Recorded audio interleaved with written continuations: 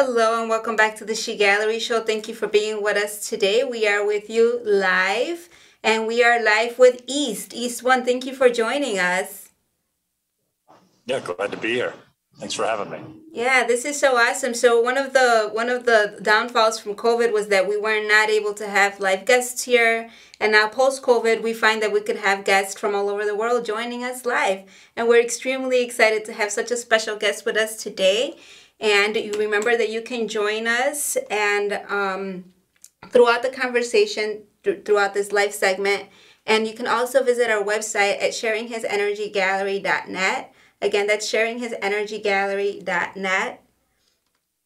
And you can learn more about our upcoming exhibition, Evolution. And we are celebrating the Family Resemblance.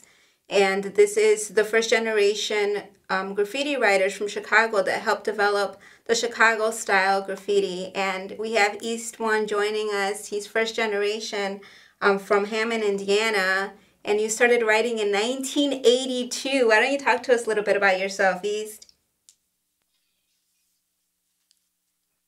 Yeah, like you said, I came from Hammond, Indiana. That's where I was born.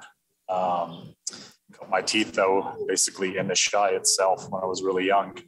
My parents separated and we moved to Evanston. And then from Evanston, we ended up moving down, close to Rogers Park, and then eventually settled in the West Loop area. So when it came to graffiti writing, riding the trains and everything back in the late 70s to early 80s, I used to see all kinds of things on the line. Not all of it was graffiti as we would know today, but there were scrawlings all over, like these abstract white paint designs and all of these random little stencils, including ants and clothespins and things like that all over the city. So it was stuff like that that kind of got me interested in doing public art. And then, of course, as the 80s developed, graffiti started to pop up on the lines also. So all of that led into my influence.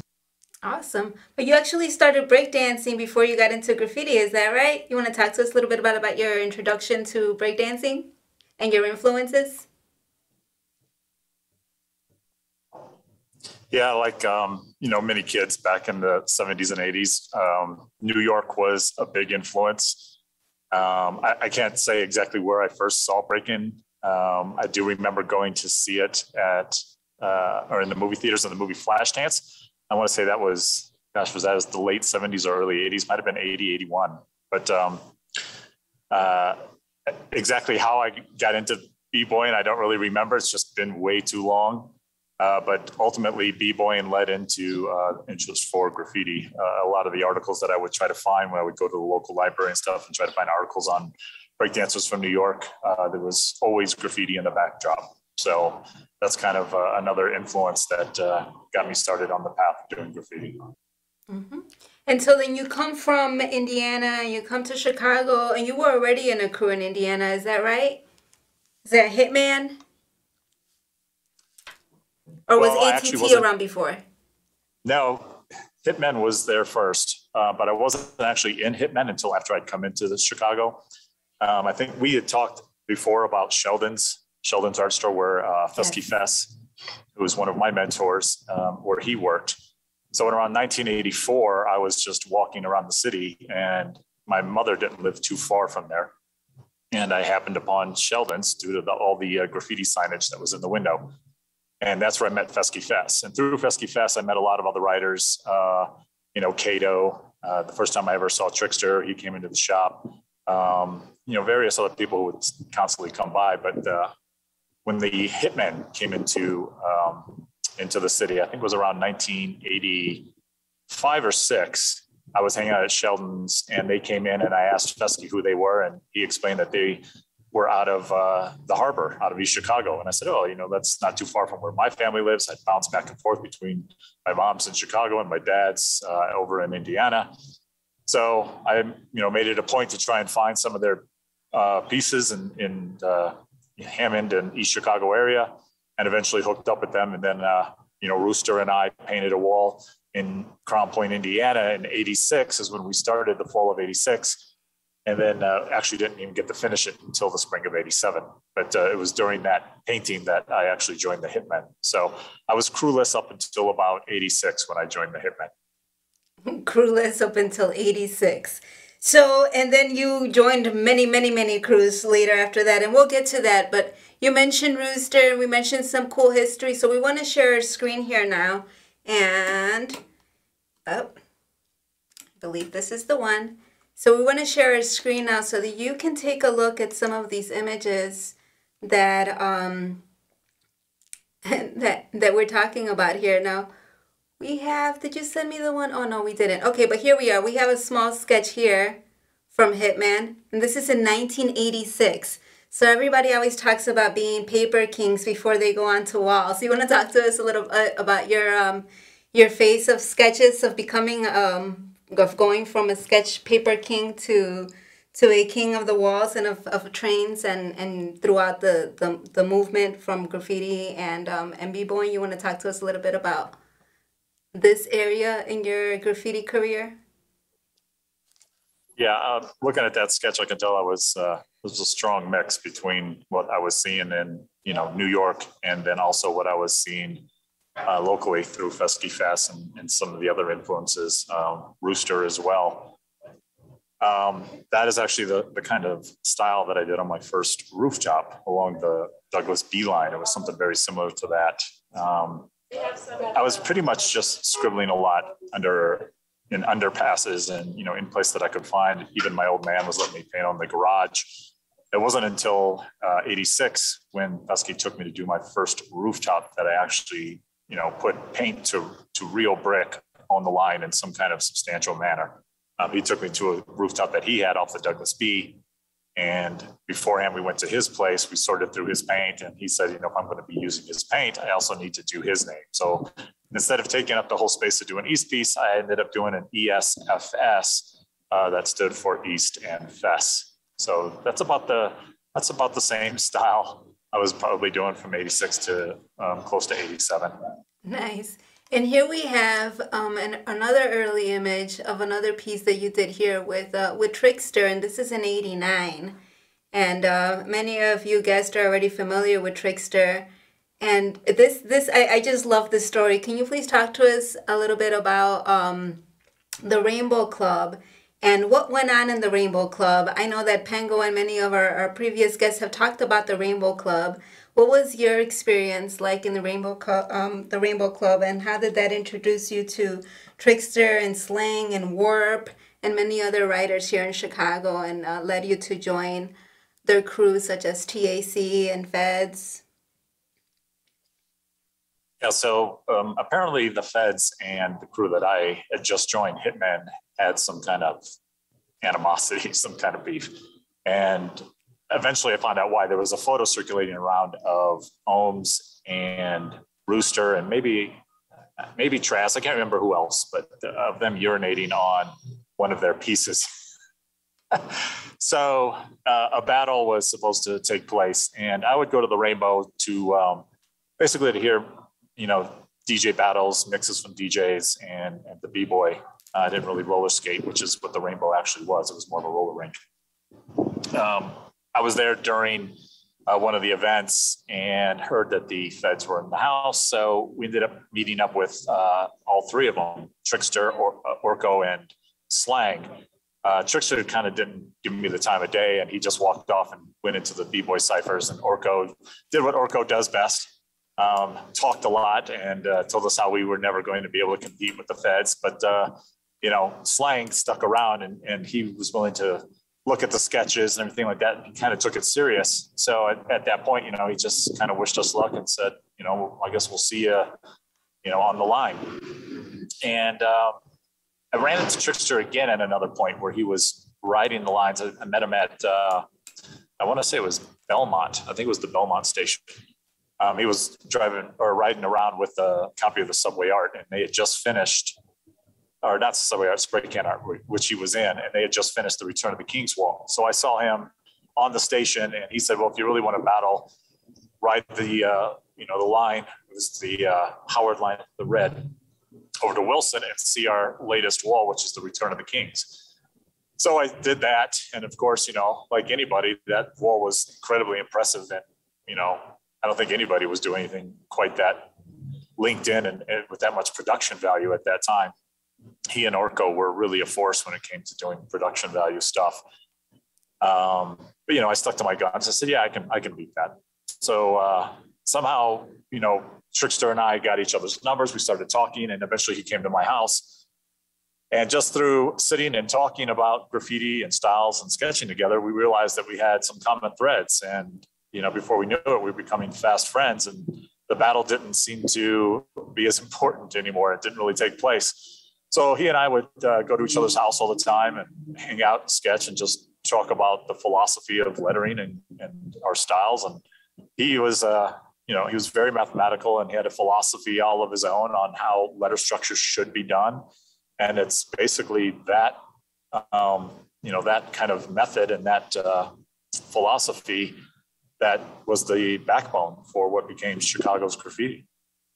A philosophy, a backbone, and we're talking about abstracting the typography. Can you talk to us about abstracting the typography? We're talking about kids and a crew ATT, and they're abstracting typography. As he's mentioning, there's a formula, there's a math, there's a serious skill and serious mind, like serious minds, like serious thinking that is being like formed for this. It's not just like going out there and see what's cool. There's an actual formula to this. And then later you join their crew. Something very interesting when I was talking to you, and I said, you never stopped doing graffiti. Like, why did you never stop? Many people stop for some reason. Like you mentioned, some people may think like, oh, it's just something that you face yourself out of, and that is for some people. But for you, you said, I am graffiti. You said graffiti is not something that I do. Graffiti is something that I am.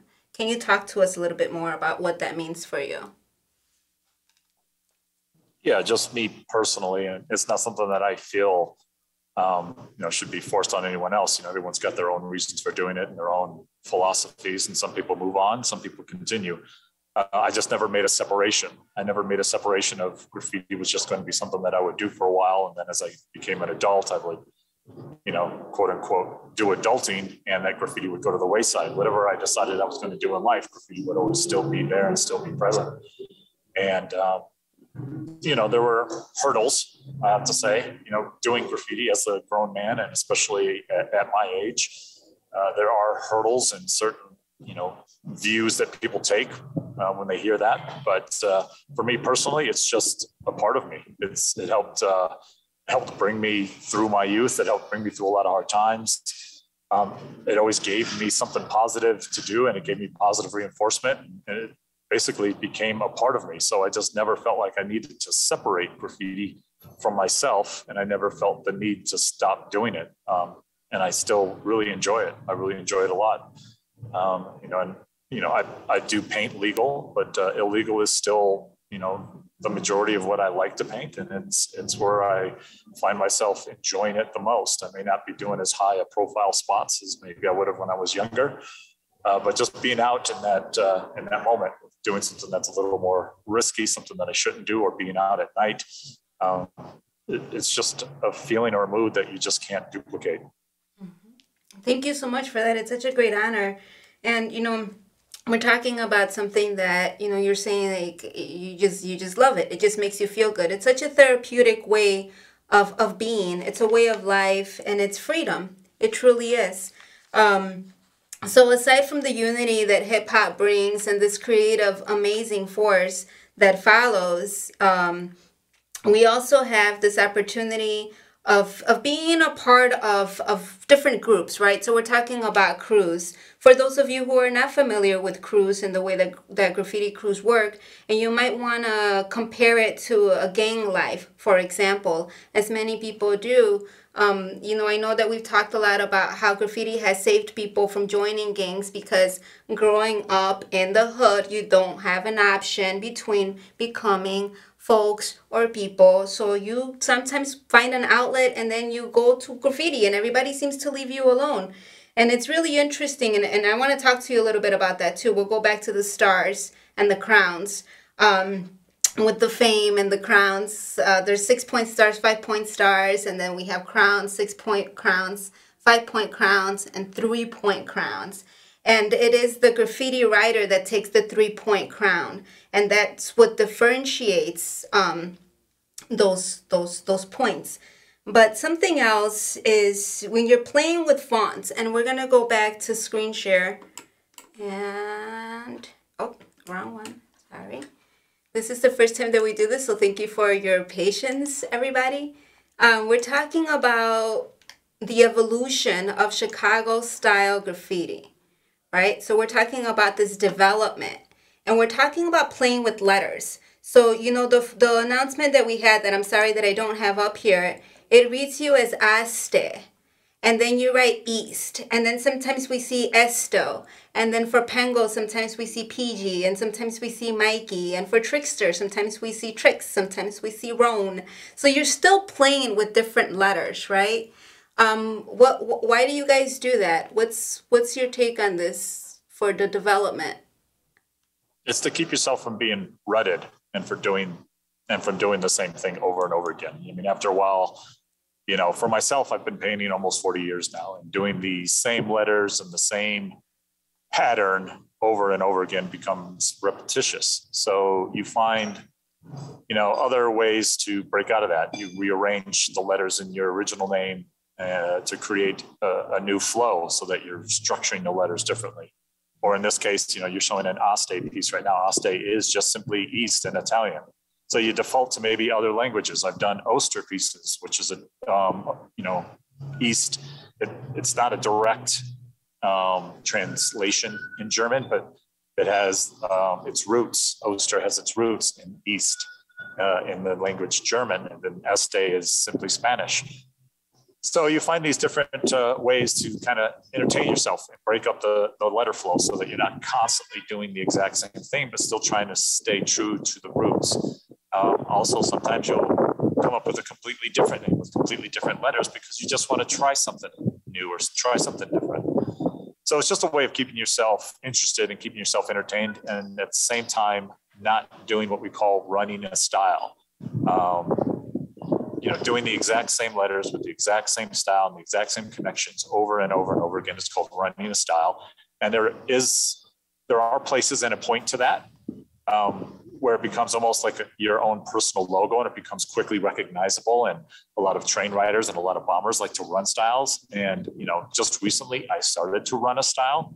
But overall, you want to try and do something different and try to break it up and show that you have the technicality and the skill to go above and beyond just the 4 or the 5 letters that you've locked into for your name. What makes Chicago style? The movement, the colors, what is it? We see so much color here. We see so much movement. What differentiates the Chicago style from other cities? Well, I think it can be translated by each individual, but the bones of it to me and what I took from it was a lower stretched out style, long bars. There has to be, you know, some kind of, it doesn't have to be from the beginning to the end. It doesn't have to be completely symmetrical, but there has to be some symmetry to the beginning of the piece and at the end of the piece that helps. It helps create a beginning and create an ending, and helps draw you in and then lead you back out of the piece. And, you know, ultimately falling back into the philosophy of you know, the formula that Trickster kind of based his pieces off of, excuse me. It's okay. And that I also read into and it spoke to me was having a certain structure or flow. Letters are all built in stages, 1 stage, 2 stage, and 3 stage letters. And if one letter that you put in is missing a certain stage, you have to fill that stage with another letter. So say that there's a 1 stage letter next to it. You don't want to put another 1 stage letter next to it. You want to put a 2 stage or a 3 stage letter to it. And you start to create this pattern.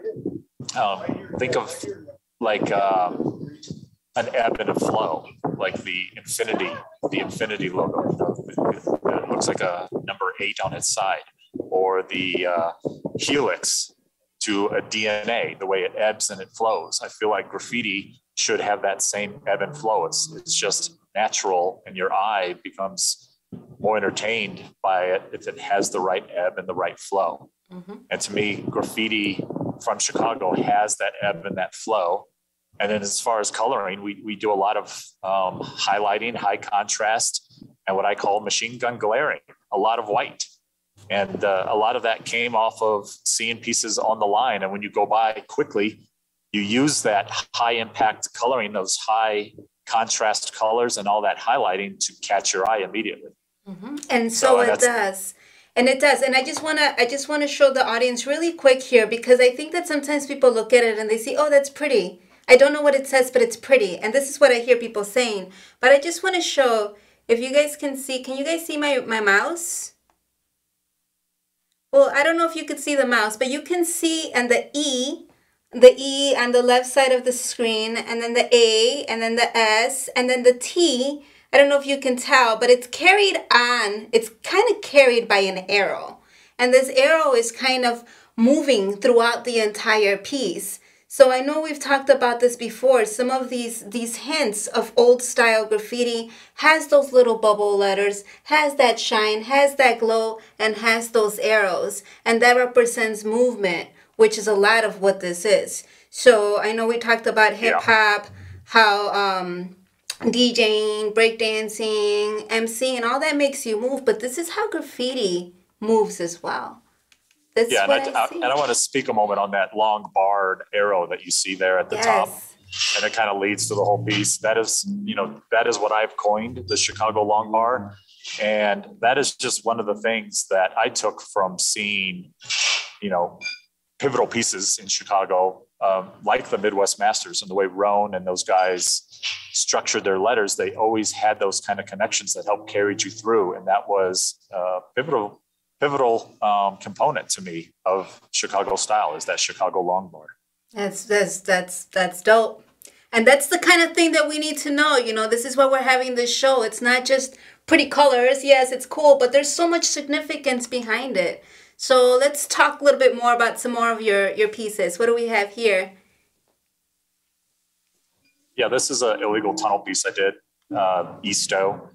And I wanted to just do really subtle colors so that there was a kind of a glowing contrast between the outline and the fill-in. So I kept it black. I did a medium tone instead of a really bright tone outline, and then highlighted the 3D with a darker tone and a lighter tone.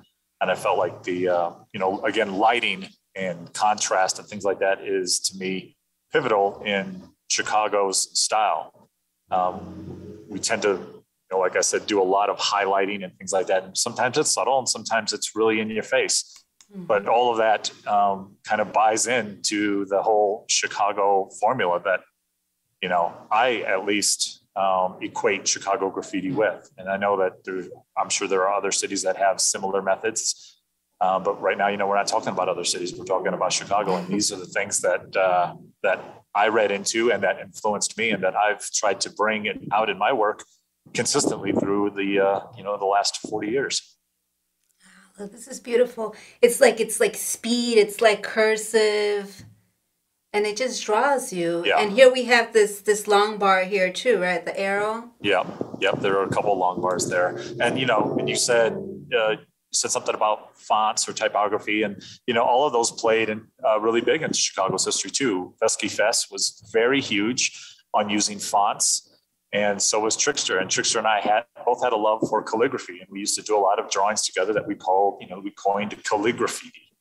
And that played a huge influence on, the way that we structured our letters.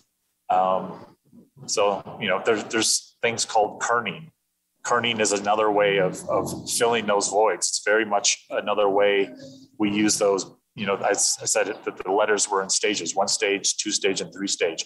You can also, that was just our way of interpreting kerning. Kerning is a typography and calligraphy term that helps make letters look natural and helps them flow and fills in the negative spaces between the letters. And that was important to make letters and words look correctly in calligraphy and in typography. And we bring that, or we at least try to bring that into our graffiti as well. And here we have an East 93 CTA battle. I know we only have a few minutes left, but can you briefly talk to us about the CTA battle? Yeah, I mean, we all participated, I think, at some point, in that generation or those first two generations in the CTA battles. We thought it was kind of cool that they were allowing us to paint on legal walls all over the city. But we also knew that it was a way for the graffiti squad to come around, get pictures of us, and equate us to our tags and our pieces. So I tried to camouflage mine as much as possible and threw a lot of colors into it, a lot of different shading techniques. And I see a lot of techniques that were popular in the 90s that maybe I wouldn't do now. I even threw wood grain fill-ins into that thing. So I kind of went buck nuts on that. But and also, graffiti magazines were kind of big in the early 90s. And then I was finding out that there were other Easts that started after me in other cities and in other countries. So that was a piece that I kind of addressed that and kind of semi-dedicated that to, that was last night. I kind of addressed that and dedicated that to these other writers, letting them know, like, hey, I came first. So I've got the name, so I keep the fame. Now, I came first. Is that where the Alpha Kid comes from? What's the Alpha Child all about? So the Alpha Child was after I moved out of the Chi and I moved to Kansas City. I was still TAC, but I was by myself now. I didn't have any crewmates. So suddenly I was solo. So in order to still write TAC, but to be a solo artist or a solo writer, I started writing the Alpha Child, meaning I was TAC, but I was out by myself. I was no longer in the Chi.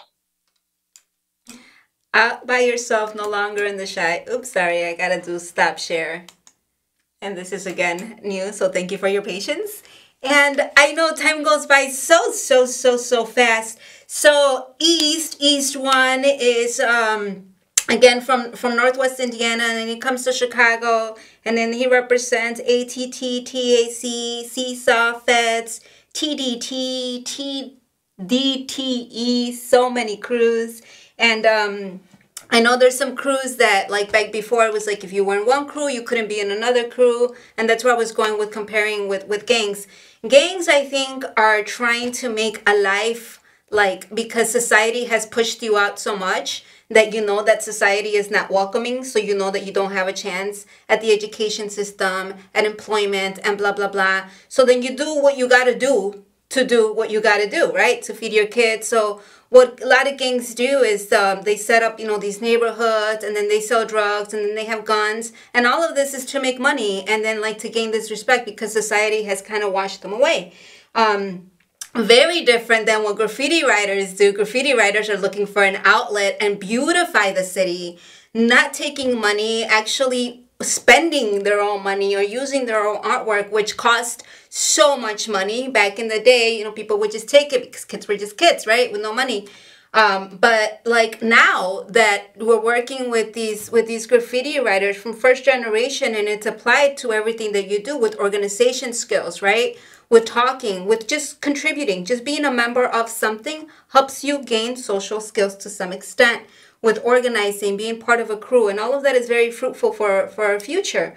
So, tons of respect for these graffiti writers, first generation, that are still doing it through date. We are extremely excited to have you join us at Family Resemblance. It's such an honor, and we look forward to hearing more from our other guests and understanding why it's so important to recognize and honor this art form for what it has grown into, for its movement, and for what it represents. Do you have anything else that you would like to leave the audience with for the last minute?